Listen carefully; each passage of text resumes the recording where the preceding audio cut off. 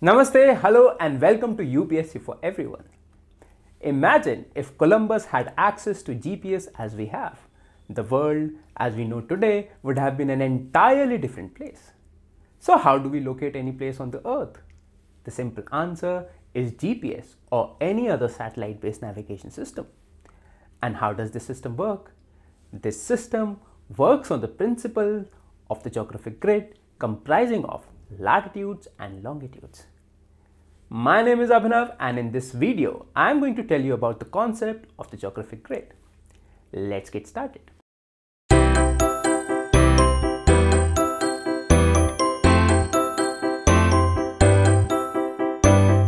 A key geographical question throughout the human experience has been, where am I?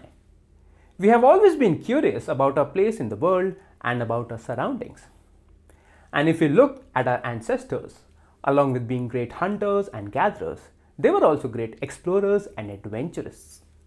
And today, sharing our location has become both a matter of convenience and concern. On one hand, it enables you to easily reach any destination, book cabs, let your loved ones know about your whereabouts, get your stuff delivered right at your doorstep, among other things.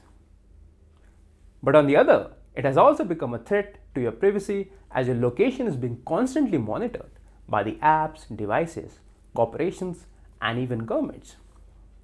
The modern navigation system is based on the principles that date back to the ancient times.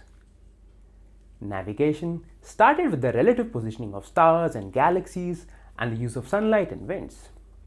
The ancient Greek geographer Ptolemy created a grid system and listed the coordinates for places throughout the known world in his book Geographia. But it wasn't until the Middle Ages that the latitude and longitude system was developed and implemented. The use of satellite-based systems is only recent in the long history of human beings. Now, in order to precisely locate any spot in the world, we use a geographic coordinate system or a grid system consisting of two sets of lines that intersect at right angles, allowing the location of any point on the surface to be described by the appropriate intersection. This system is measured in degrees of latitude and longitude. This is similar to the Cartesian grid consisting of the x-axis and the y-axis. Ring a bell? For those who are not comfortable with mathematics, it looks something like this. The geographic coordinate system starts with an imaginary grid of lines that cover the entire planet. And locations are measured based on both x and y coordinates within the grid. So far so good, but there is a problem. And that is the shape of the Earth. Now before I tell you about the problem, let us get an idea about the Earth's shape. Earth is almost but not quite spherical. The Earth rotates on its axis, and this axis of rotation has implications on the Earth's shape. Now the ends of the axis are known as poles, and an imaginary circle midway from the poles running along the surface of the Earth is known as the equator. Now if you make a cut through the equator, a cross section revealed would be circular, but a similar cut from pole to pole would be an ellipse rather than a circle. Now why is that so? Any rotating body has a tendency to bulge around its equator and flatten at the polar ends of its rotational axis. Although the rocks of Earth may seem quite rigid and immovable to us, they are sufficiently pliable to allow Earth to develop a bulge around its middle. The difference between the slightly flattened polar diameter of Earth and the slightly bulging equatorial diameter is only about 0.3%. Thus, our planet is properly described as an oblate spheroid rather than a true sphere.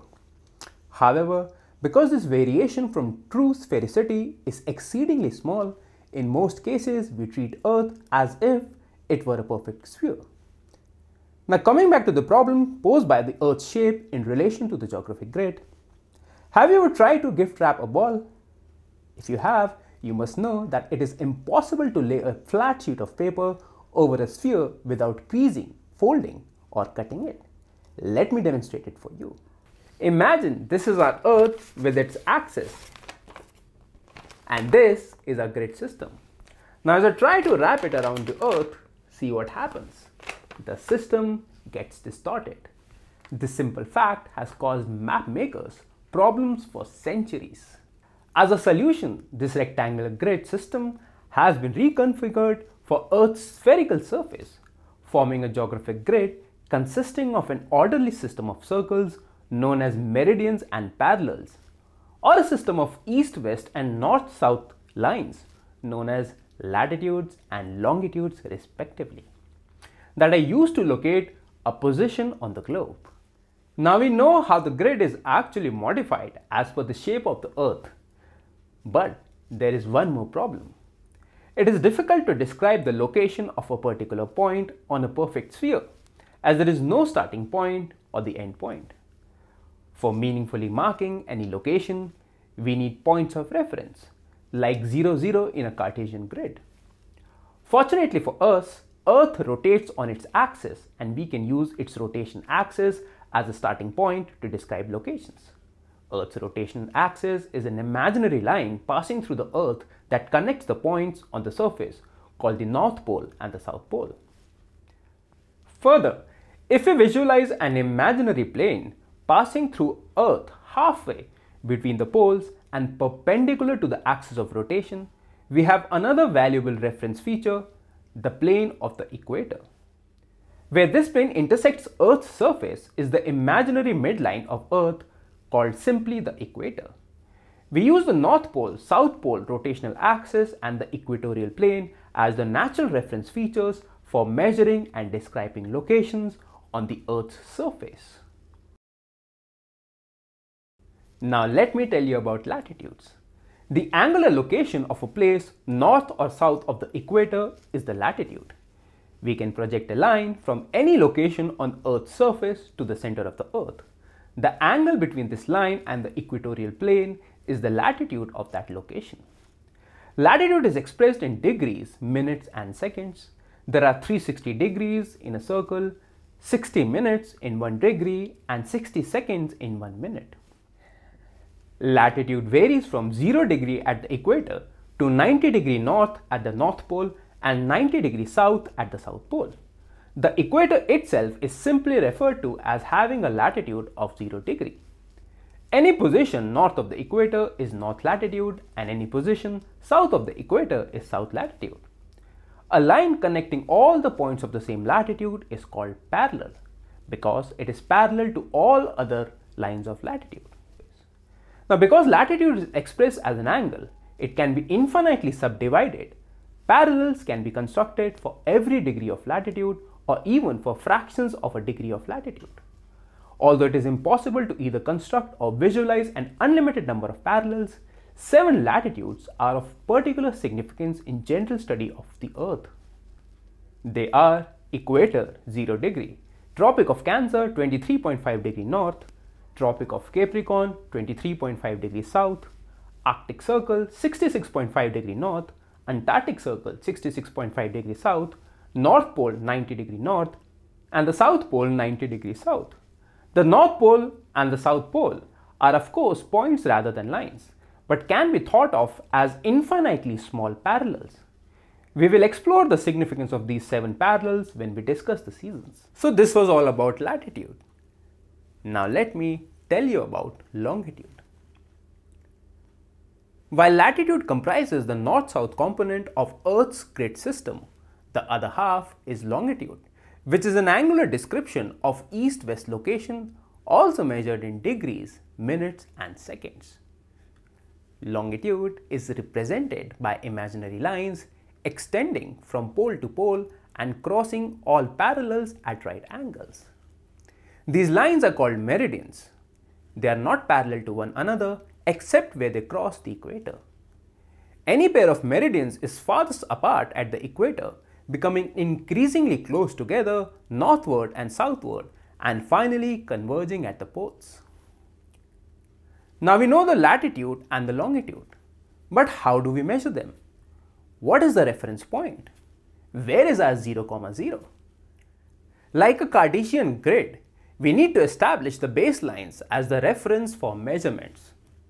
While the equator acts as the natural reference for latitude, establishing the reference for longitudes was quite tricky. Let us see how. For most of the recorded history, there was no accepted longitudinal baseline. Each country would select its own prime meridian as the reference line for east-west measurement. Thus, the French measured from the meridian of Paris, the Italians from the meridian of Rome, and so forth. At least 13 prime meridians were in use in the 1800s, and not until the late 1800s was standardization finally achieved. In 1884, the meridian passing through the Royal Observatory at Greenwich, England, just east of London, was chosen as the prime meridian for all longitudinal measurement. The principal argument for adopting the Greenwich meridian as the prime meridian was a practical one. More than 2/3 of the world's shipping lines already use the Greenwich meridian as a navigational base. Thus, an imaginary north-south plane passing through Greenwich and through Earth's axis of rotation represents the plane of prime meridian. The angle between this plane and a plane passing through any other point and the axis of Earth is a measure of longitude. Now let me tell you as to how we measure the longitude. Longitude is measured both east and west of the prime meridian to a maximum of 180 degrees in each direction. Exactly halfway around the globe from the prime meridian, in the middle of the Pacific Ocean, is the 180-degree meridian.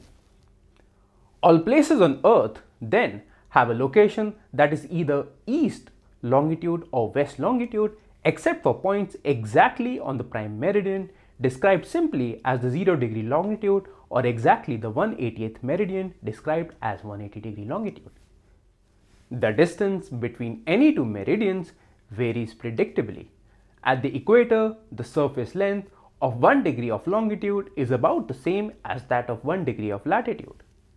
However, because meridians converge at the poles, the distance covered by 1 degree of longitude decreases poleward, diminishing to 0 at the poles where all meridians meet at a point. So, how do we locate any point on Earth? Like plotting any point on the Cartesian grid, the location of any place on Earth's surface can be described with great precision by reference to detailed latitude and longitude data. All we have to know is the latitude and longitude, and where these two converge, we get the location. So this was all about the geographic grid. I hope this was helpful. For more such content, please subscribe to our channel and press the bell icon. Thank you for watching. Stay safe, stay happy, and have a great day.